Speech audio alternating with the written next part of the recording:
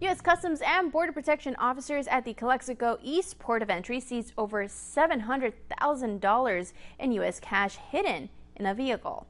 On July 10th, CBP encountered a 35-year-old man driving a pickup truck traveling into Mexico, and CBP officers then referred the driver and vehicle for secondary inspection.